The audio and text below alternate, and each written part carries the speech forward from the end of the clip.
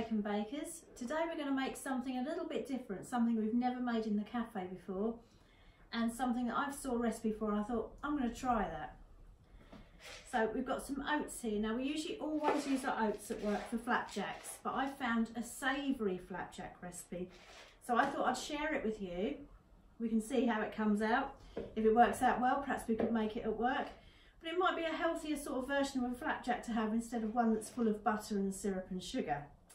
So we'll start with our carrots. So we've got 175 grams of carrot. Just going to peel them. And then they need to be grated.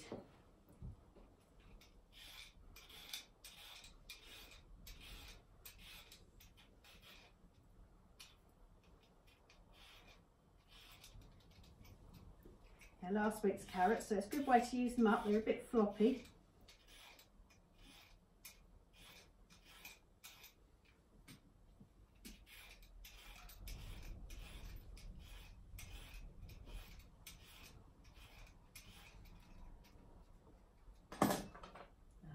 It's carrot top time, isn't it? Can you hear that, Charlie, hey? So we'll take the top and the bottoms off.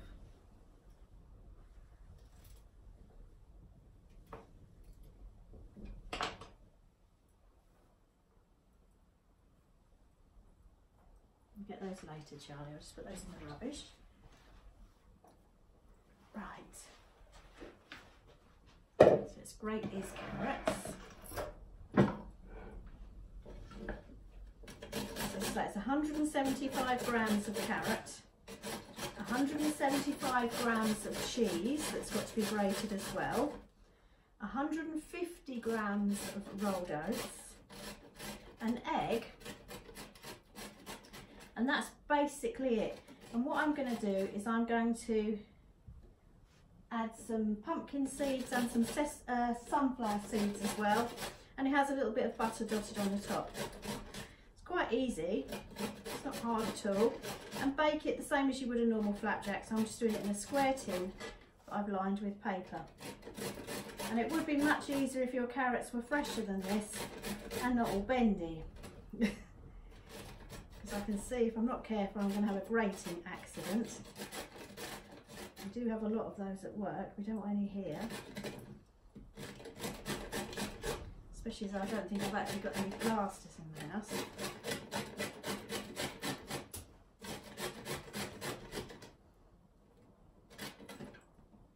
Because they are so bad, I'm not going to go right to the end of these. But that's a little bit more for the dogs, I'm sure they won't mind. They don't mind a bendy carrot. If you had some really nice big fresh carrots, you could probably get away with just one. So it's only 175 grams, it's not a lot of carrot.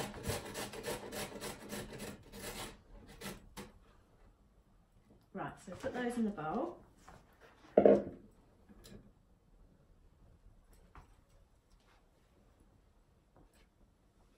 I'm making these for my husband to have, really, for a bit of a lunchtime snack rather than a sandwich.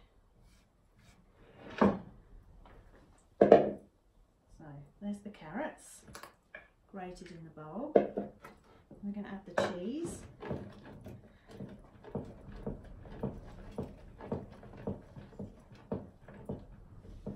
If you wanted to make it really healthy, you could use low-fat cheddar. This is just normal mature cheddar here.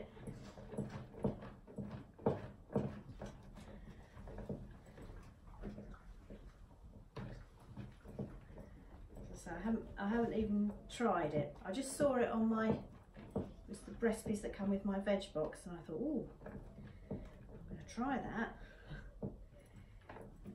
Also got some kohlrabi in the cupboard, which came with my recipe box, which I might make into a salad later in the week for you to see.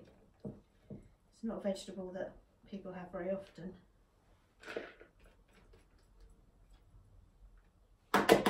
I did try and grow it once, but it wasn't very successful here. Right, so there's the cheese. Into that, so it's 175 of carrots, 175 of cheese, 150 of oats, an egg. How this is all going to mix together, I don't know. If it doesn't work out, I'll just delete the video. So, but you never know.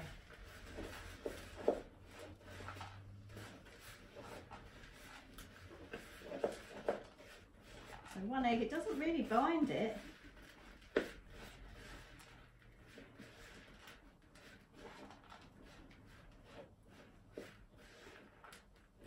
Put some salt and pepper in there. It doesn't say it, but I think I will. Some salt.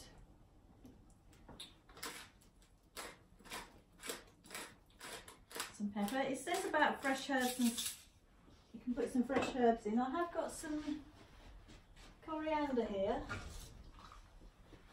so I'll put a little bit of that in. I have got basil as well, but that won't go so well.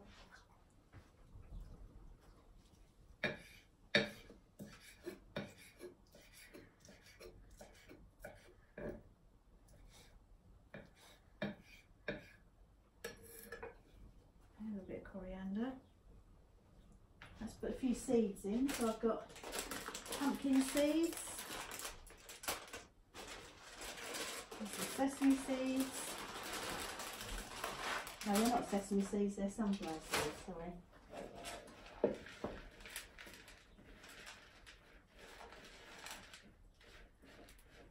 Now, that's what it looks like. So we'll pop it into the tin. I take it that the cheese melts and binds it all together. That's what we're hoping anyway. Let's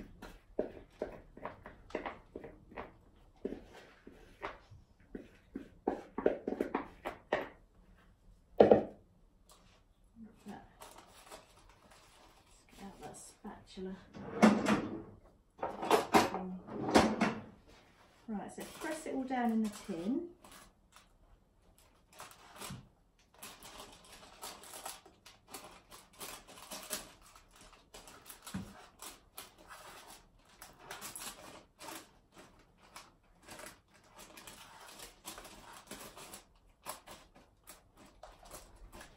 So there you go, that's what it looks like in the tin.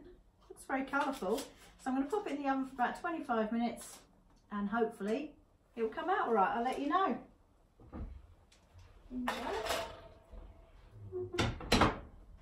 See you then, bacon bakers. I'll put a photo up so you can see what it's like and I'll get a report back from my husband. Okay, cheerio.